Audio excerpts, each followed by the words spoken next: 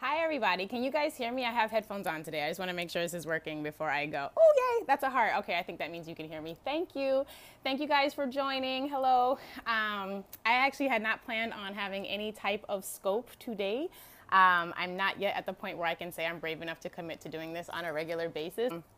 I really wanted to talk a little bit about colorism today. I live in Brooklyn, and I call Brooklyn the Afro capital of the world, right? I mean, you guys have, this is my hair. Like, I wore this to a business meeting yesterday. Like, it is the Afro capital of the world. You can see natural hair all over the place. It's wonderful, and it's one of the reasons that my husband and I chose to move here and raise our children here. But as I'm going throughout my day, today I was on public transportation, so I was on the bus, and I saw these beautiful little black girls getting on the bus with their mom. You know, they were chilling with their little brother and mom. It was like a just wonderful little family, and they were just gorgeous girls, and they had cute little afro puffs, and one of them had like hair with the beads, and I mean, they just looked great. And I'm like, oh, you know, that's beautiful, black love, okay, mwah. And then they pull out of their backpack, they pulled out some baby dolls, right?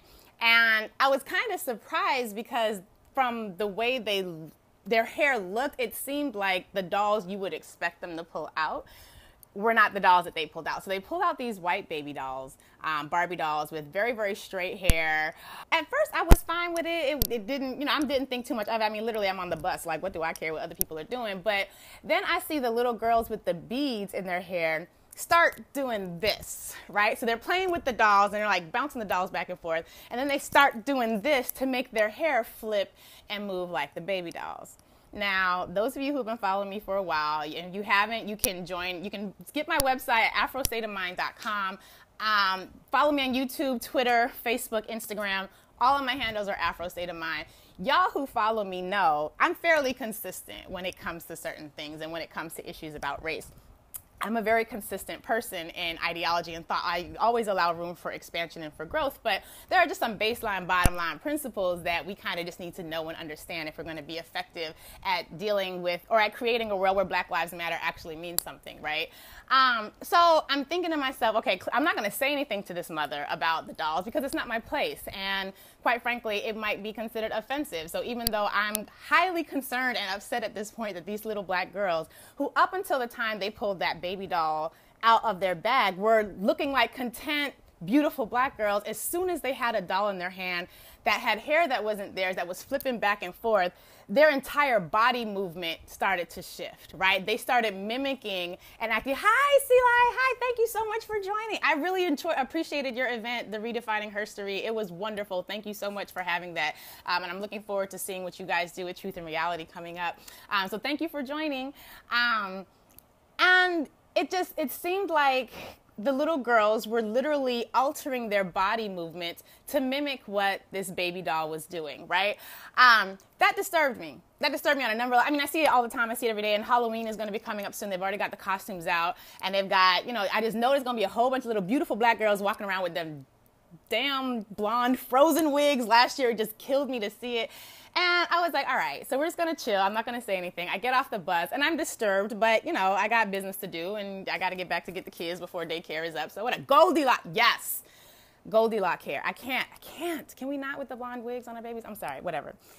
Back to the story. Point being, I log on to Facebook later on, and Jamila Lemieux, who is I believe she's the senior digital editor for Ebony. That sister, whatever she's doing, I support because all of her writings are wonderful. She's fabulous. I love the way her mind works. I love how she challenges people to think about race. And I really love that she is a black professional who uses her profession to really represent black people in a positive light, right? So she shares on Facebook this article called, what is it? Let me pull it up. Does skin color affect how you rate the intelligence of others? Does skin color affect how you rate the intelligence of other people? So I pull up the article. Now, remind you, this is after I've been on the bus seeing beautiful little black girls who start moving their head like little white girls as soon as they pull out their white baby doll, right? And so I'm getting to colorism in a second. Work with me. Y'all know I firmly believe that colorism and hair issues are interconnected and intertwined. So I'm going somewhere with this. So I'm reading the article, and the article was actually talking about how white people, it was a description of the measurement of colorism in the attitudes of white people. And now for those of you who don't know, colorism is the ideology that light brown skin has more value than dark brown skin, right? So it's kind of like racism, but it's within one grouping of brown people, right? So racism says that white people have, or white privilege rather says, and white supremacy says that white skin has more value, and things that we associate with white people have more value, like the way they think, the way they talk, the way they move, the way they operate. Those things tend to have more value than the counterparts in the black community, right? So white hair is considered better. White skin is considered better. If you have hair closer to whiteness, then you are considered to have more value, right? So colorism is kind of that, and racism is a system built around the ideology. Colorism is sort of that same thing, but within groups of brownness. So as I explain it to my students, if I can be a black person who is a victim of racism. I can live in a world where people set up a system where white people have more power than brown people. However, in that system of racism, as a lighter skinned black woman, I have privileges that my darker skinned brown sisters do not get to share. How they cast the movie, look, okay, Straight Outta Compton. I got some things about Straight Outta Compton. I can't put that in the ether yet, but I'm just saying exactly. Like for those of you who the movie Straight Outta Compton had a casting call, it was like, we want all the women who look lighter than Beyonce. If you dark, I mean, that's not what they said, but that might as well be what they said. It's like, if you're not as light as Beyonce, this casting call is not for you, right? Which is really interesting considering the culture and the time of what was happening when NWA came out, right? But that's, like I said, it's a whole other topic. But yes, that's a very similar thing. So this article posted by Jamila Me, and it wasn't an Ebony article. And in fact, I'm going to post it on my Facebook page, which is facebook.com/AfroStateOfMind. So if you haven't seen the article yet, I'm going to post it there and you'll be able to look at it. But it was talking about how within the system of racism, we have this social system of this hierarchy where lighter skinned brown people have more value. And it was interesting because we all know that, thank you, sis. I appreciate you posting that. We all know that within that system exists. And we know this because from the time our babies are born, you have people in our community who are checking their fingernail beds to see, oh, well, they're light now because most babies tend to be light at birth. But let me check the rims of their fingernail cuticles so I can see how brown they're going to be, right? It's kind of like hedging our bets. Or, you'll have the aunties, the uncles who's like, oh, your baby's so cute. I love your baby. And then you can see them checking the kitchens in the back of the hair just to see is that going to be nappy or is it going to stay baby hairs? You gonna have a whole head full of baby hairs? Because if you have a whole head full of baby hairs and baby hairs, then you kind of set in some ways, right? But if you got this, not so much, right? So you can have this and be loved, but if you had this and it were straighter, you have more value. That's a difference. And we got to think about that because when we don't, we create these systems that don't address the fact that even within the oppressive system that we live in, there are levels of privilege, right? I have to acknowledge that as a lighter skinned black woman, I'm going through a whole lot with this head of hair and with this nose and these lips, but I'm not going through what my darker skinned sisters are going through. We need to be able to acknowledge that and workshop that because if I can't acknowledge my privilege, in an analogy that's sort of loose and doesn't really work perfectly, I'm kind of like a white person who doesn't acknowledge my privilege, right? Or I'm like a man who doesn't acknowledge that there is male privilege over women, right? So I think we have to talk about that. It's very, very uncomfortable, very, very uncomfortable, but we have to be real about that. So, for example, I run one of the programs I run is called the Awesome Girls program. It's Afro State of Mind, but it's ASOM, the initials, Awesome Girls, right? And it's a program that uses my book, Afro State of Mind, Memories of a Nappy-Headed Black Girl, which you can get at my website, afrostateofmind.com. And it's a program that literally is like a rites of passage program that helps black and brown girls transition and deal head on with issues of race, identity, skin color. And at a certain point in the program, all of my staff, which were in one particular school, I noticed that we all happened to be a particular shade of brown. Wasn't intentional, didn't plan it that way. It just so happened that in this particular school, thank you, I appreciate that. I think all of y'all are gorgeous too. I do appreciate that. But in this particular school, my staff just so happened to look like me, which is light-skinned black women. Now, committed as all get out. I mean, I would ride or die with these sisters because they love the babies. They know how to reach the babies. They are from these neighborhoods. So it's not like, they're gentrifying that workspace. But if we're dealing with issues of skin color and hair texture, it's problematic for me as the director of that program to not make sure that my staff is reflective of the values that I'm trying to inculcate in my students, right? You see what I'm saying? I see the heart, so I know y'all with me, right?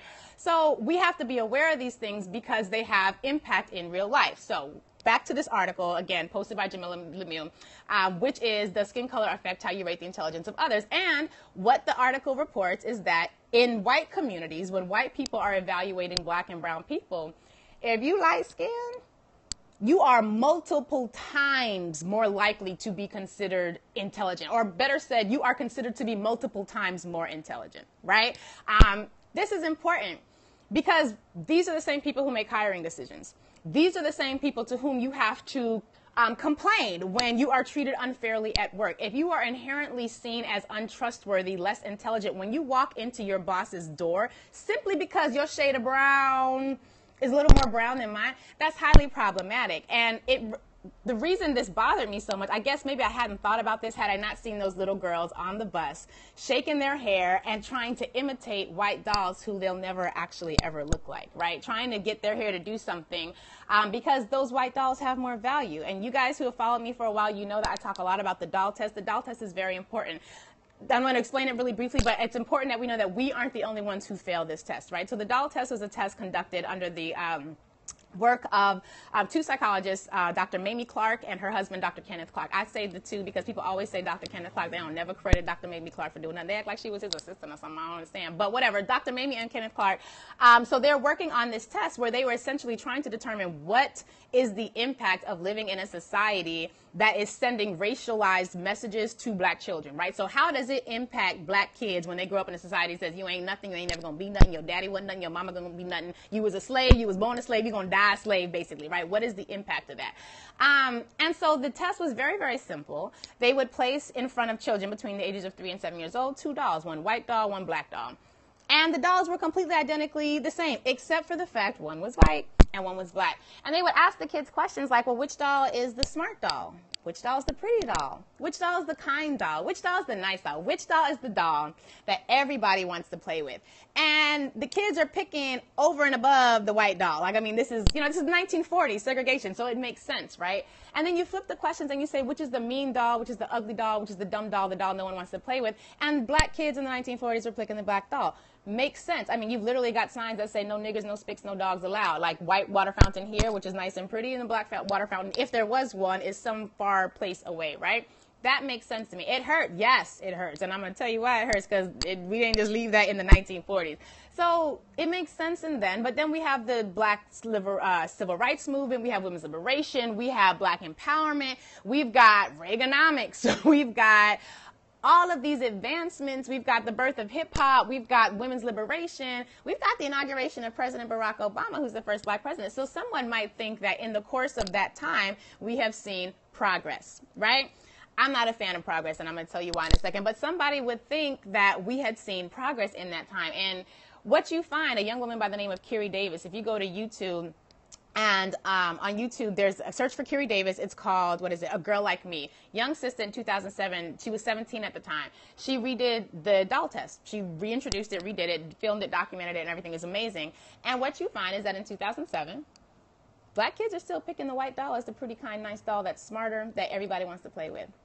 In 2007, yeah, child, teachers, I know you teachers. If you are a teacher and you're dealing with this, I feel your pain. My husband and I, we run a company called Breaking the Cycle Consulting Services, and we teach teachers how to use the research on positive racial identity in the classroom. This is a huge issue in the classroom. Some of the things that you hear come out of there, aside from the fact that our kids are using the N-word like nobody's business, a lot of the things that you hear from in the classroom, I remember the first day of my program, bitch, you burnt. Yeah, you light and bright. Like every insult that these girls had for each other was based on skin color and hair texture. That's real. Like African booty scratcher is a bad word on playgrounds all across the country. Like I was a military brat. I've lived in Germany most of my life, my young life. African booty scratcher is a term everybody uses, and we only use it for black people. We never use it for white people because we have been indoctrinated with these ideas. Yes, still. Be on a playground and hear the kids talk to each other. Like it's horrible, and it's hurtful, and it's painful to witness, and it's even more painful when we don't have an analysis to understand it so that we can combat it, right? So what was I saying? Anyway, so this study, it was interesting to me because it confirms that, yes, white people see value in white color, and they also see more value in lighter brown than in darker brown. But I think it's more important because my biggest thing is not what did slavery and colonization teach other people to think about us, but what it taught us to think about ourselves. Because I go back to those, yes. Oh, you never heard of Africa?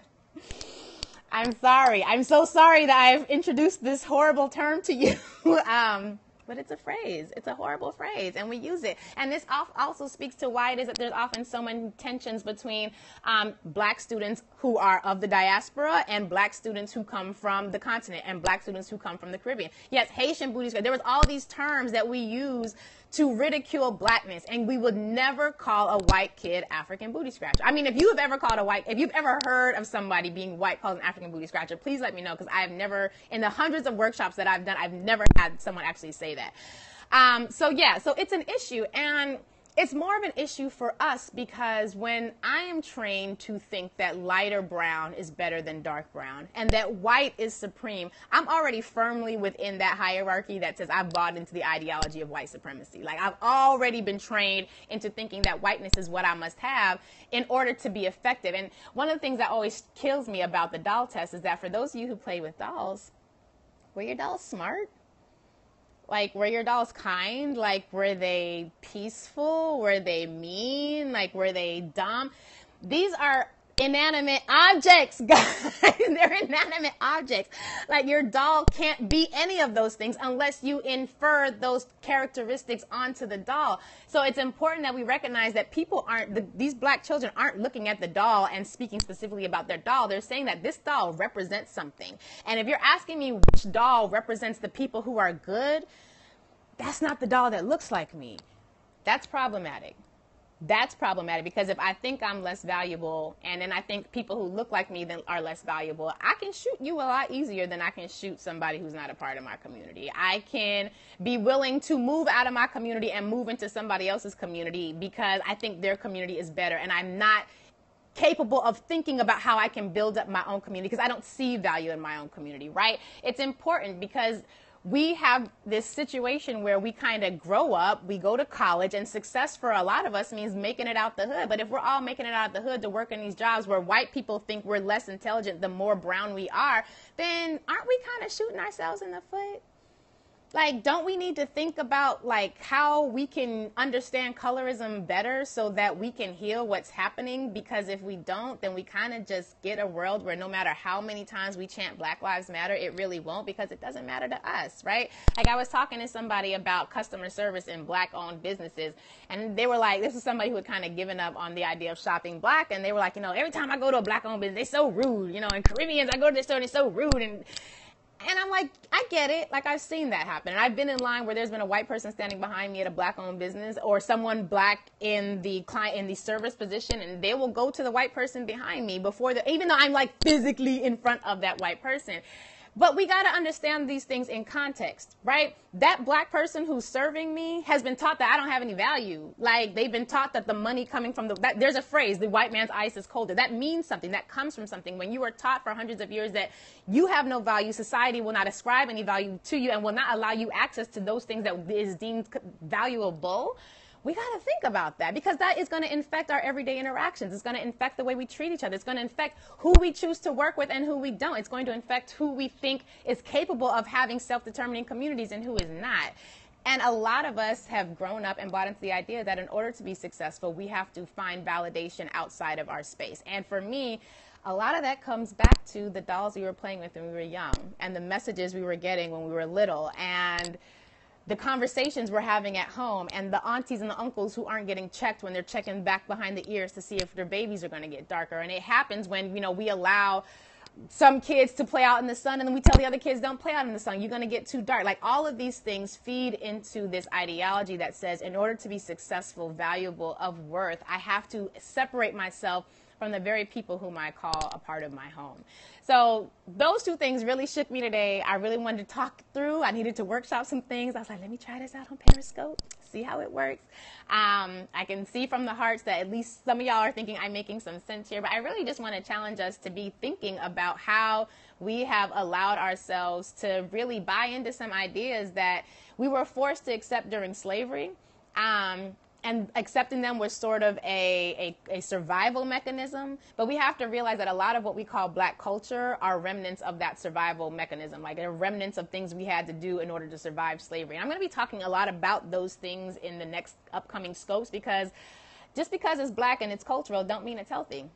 right? Like it doesn't. Just because it's something we've held on to from the plantation. Oh, me too. My son plays. Okay, so who is it? This is Unique, though, is saying that she loves when her son gets darker from the sun. My son is in soccer camp. He comes home all nice and bronze and brown. I'm like, oh, I just love your beautiful brown skin. But those are the types of things we have to tell him. Like I use those types of descriptive terms with my son and with my daughter. Like, I love your beautiful brown skin. Come near my hand. Oh, I love your beautiful curls. Look at all your kinky, coily curls. Like, we have to be explicitly intentional about creating opportunities to demonstrate love for Blackness in front of Black children and in front of Black people at every opportunity, because there is a 24/7 machine that is telling them they're less valuable. There's a 24/7 machine that's, like was reported in this article, that is being kind of promoted as we breathe, and it's important that we deal with that. It's important that we think about that, because that's really the only way to make Black lives truly matter. They have to matter to us first, and if they don't, then we'll still be waiting on people who have never historically shown the capacity to see us as human and to see our value and our genius as African people. We're waiting on them to help us, and we can't do it. Affirm your Black students. Yes, they do. They absolutely do. They absolutely do. So thank you guys for joining. At some point, once I get my life organized, I may have a regular schedule for these kind of chats, because I really like them, and I'm glad you guys do too. And thank you so much for joining. If you want to find out more information, if you want to see more of what I talk about, you can go to my website, afrostateofmind.com. You can follow me on Twitter, Instagram, Facebook, and YouTube at afrostateofmind. I will save this clip. Yes, I will say. I'm going to load this to my YouTube page after I do my one from yesterday, which is 6 lessons Black protesters need to think about. But you can go to my YouTube page, which is youtube.com/afrostateofmind. And these will both be loaded up, hopefully, before the end of the weekend. All right. Thank you guys so much. I appreciate you. And yay, live long and prosper. Shop Black, love Black, and enjoy the Blackness that you have. Peace. Now, if I could figure out how to turn this thing off.